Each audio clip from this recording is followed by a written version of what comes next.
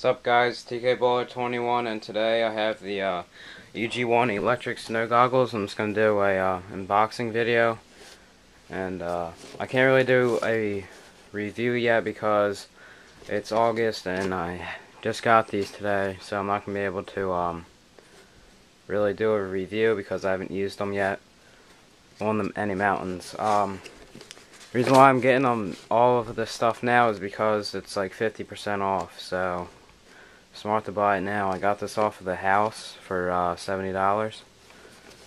And here's just a rundown of it. You got the electric, the model EG1, black lines with a silver chrome lens. It also comes with a free bonus lens. It's just white lens, clear lens for nights. Yeah, that's it. Here's the top here. This looks like a mini shoebox pretty much. Open it up. Got cool design, electric design. That looks pretty cool too. Take off this. And then here you go. You have the goggles. Nice. Feels like a cotton case. Very soft. Here they are.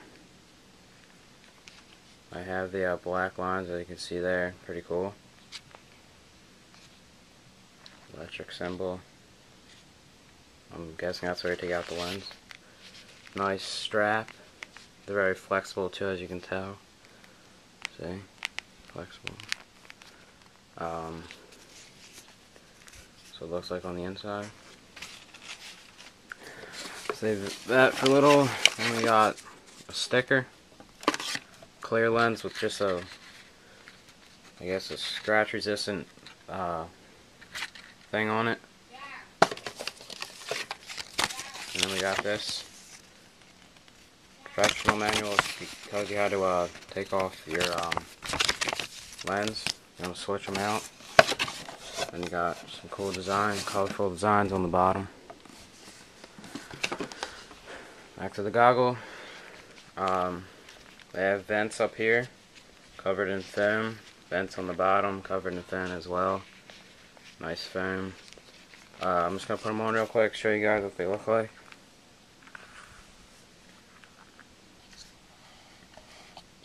Zoom out a little bit.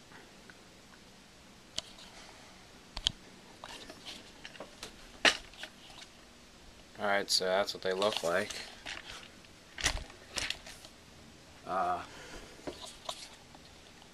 Feel very comfortable and everything, and fit very nice. Show you what they look like. Do a little 360 view of them. They're mirrored, but you can't tell from this side. It just looks like sunglasses pretty much. So if it's cloudy out and stuff, put on these lenses. But other than that, I would wear a mirror or any dark colored lens, amber lens, because the sun reflecting off of the snow creates or makes it even sunnier out, and it'll hurt your pupils and stuff. So you don't want to get eye damage when you could be preventing that by wearing any dark colored mirrored or amber lens for your snow goggles. Or you can either wear sunglasses too, but definitely invest in getting one and pick up the EG1s if you're looking for some cool lens or cool snow goggles. Alright, see you guys.